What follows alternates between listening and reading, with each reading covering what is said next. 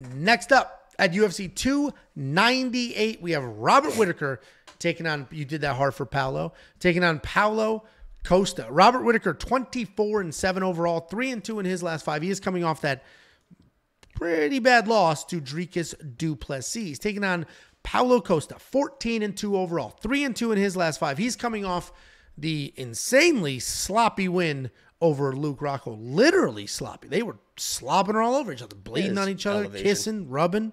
Elevation. Yeah, but they were also like leaning into the whole like blood brothers. We got Robert. You had Whittaker. some of your blood on my face too. Have you been? Have you been tested? You mean your blood on mine? That's what I said. You've had some of my blood on your face. What did I say the other way around? Yeah. We got Robert Whittaker. You might want to get tested.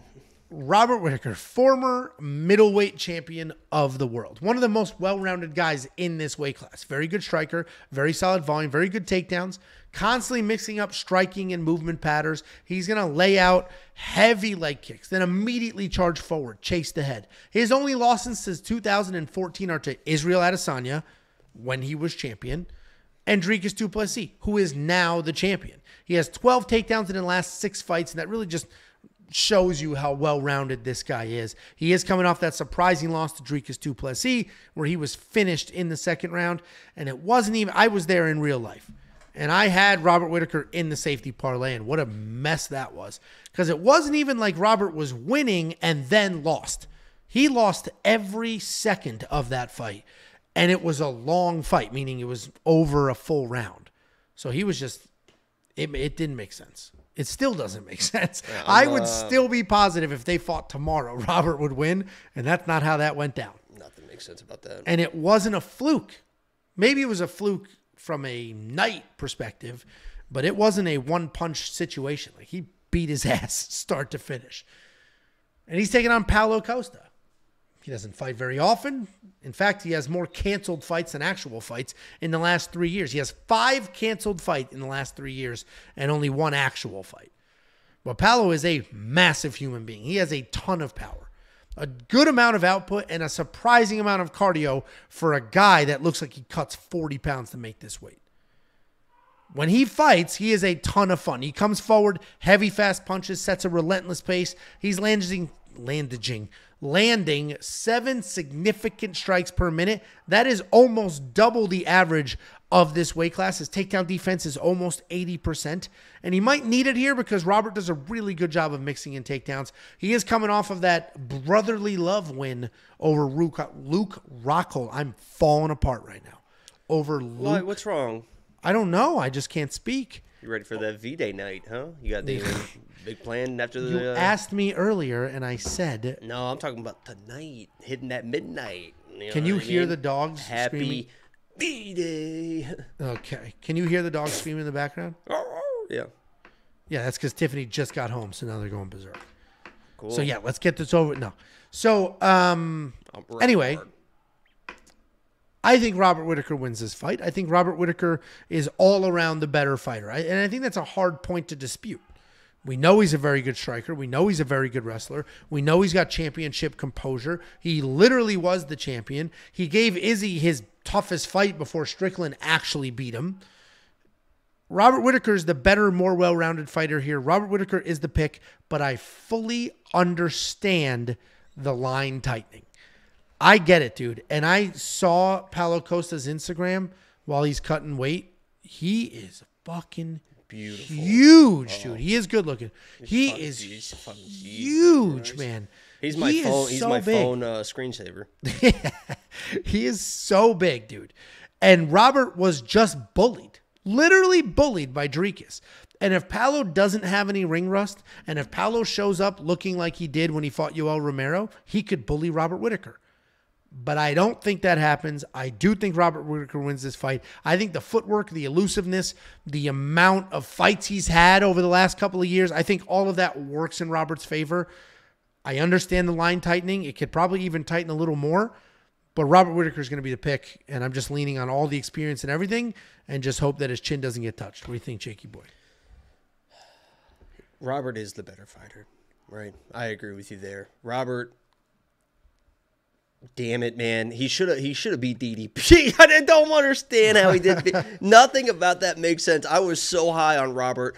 I was such a DDP hater. I was like, this sloppy buffoon is going to come in and blitz in against Robert Whittaker and get just fucking put out. And what happened? He got taken down, elbowed in the face, and then knocked out in the second round. Here is the comparison that I'm going to make. And it's a weird comparison. It's a very kind of niche comparison that a lot of people aren't going to remember or whatever. But I see this as the Nathaniel Wood-Naimov fight. We came into that fight, and or at least I agree, Nathaniel Wood is the better fighter. Nathaniel Wood was a better fighter. I mean, Robert Whittaker is a better fighter. But we approached that fighter. I broke down that fight.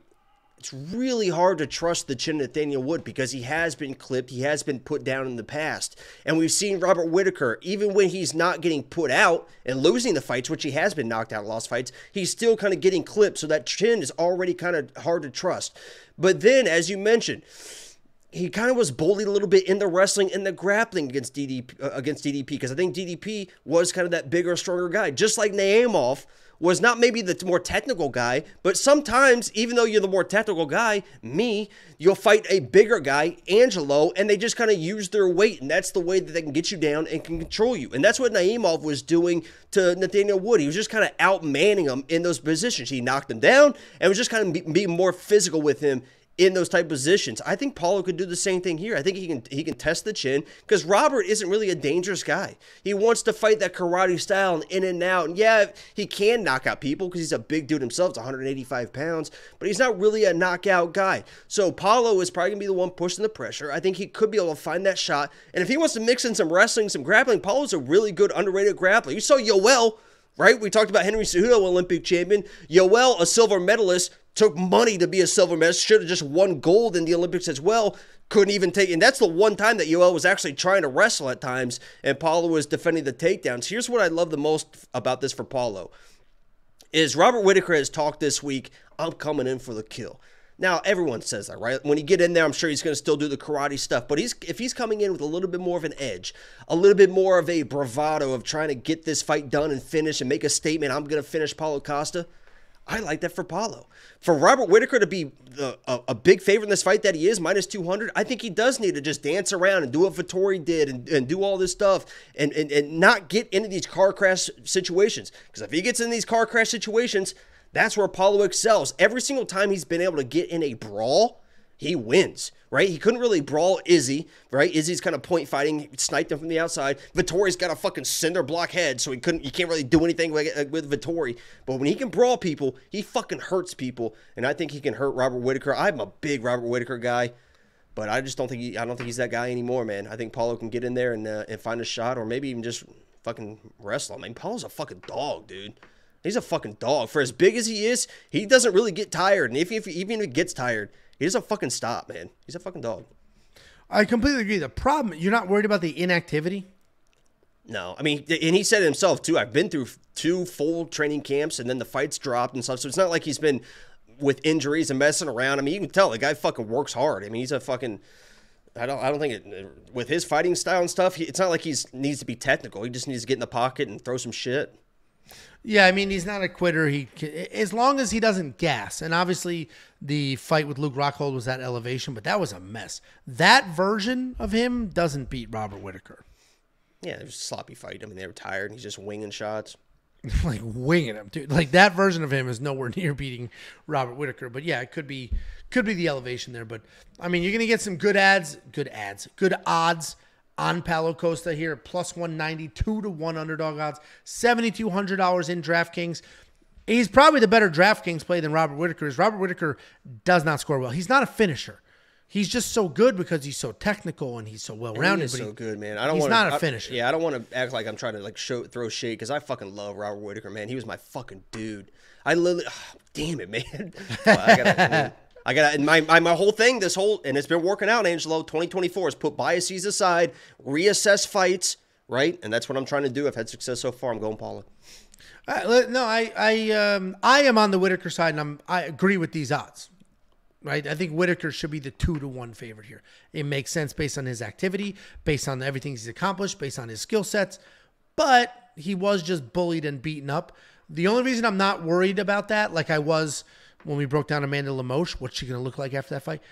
Robert Whittaker seems mentally like he moves on. He moves past it. I lost. It is what it is. He moves past it. There's some quotes out there about him saying he lost the passion for combat sports and retiring and all this stuff. And well, I'm on the Whittaker side. You're on the Costa side. But I will say Robert Whittaker in DraftKings at $9,000 does not make sense. He historically does not score very well because he's sort of a point fighter that doesn't finish. Very technical, puts on a masterclass, but doesn't finish. If you want to check out all the picks, the bets, the round line leans, and more, I do have a bet on this fight. You can get that at WeWantPicks.com. Just click Become a Member at the top. It's only $10 a month. You're not only going to get the bets, the picks, round line leans, but you're also going to get, we have an AI that picks fights based solely off of data and is doing it at an incredible accuracy. WeWantPicks.com. Click Become a Member at the top. And this guy, I mean, he signed up to fight Chimaev when nobody else would. I mean, he's not a pussy. But he didn't fight him, though, did he? I mean, he literally tried, even with staph infection on his arm. He didn't get medically cleared, so he's not a pussy.